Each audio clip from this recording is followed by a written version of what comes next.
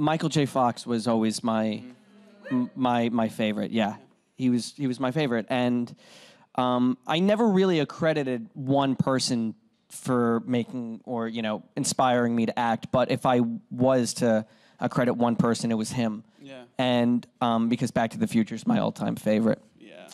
And I got a chance to meet him. He actually he wrote a pilot that never went, but I screen tested for the pilot. Mm-hmm. And I told him that. He came out to wait with me in the waiting room, and I was like, I have to tell you, I don't do this. I love you. I love you.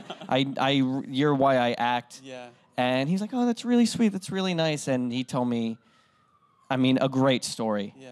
That, okay, you gotta tell it. Well, he told me essentially he was prepping me for the network test that I had the next day for pilots. It's like a miserable acting experience where you have to read in front of a group of pilot season, as they say, network executives. That Hunger Games meets acting. Yeah, you're one type and the guy behind you is the other type.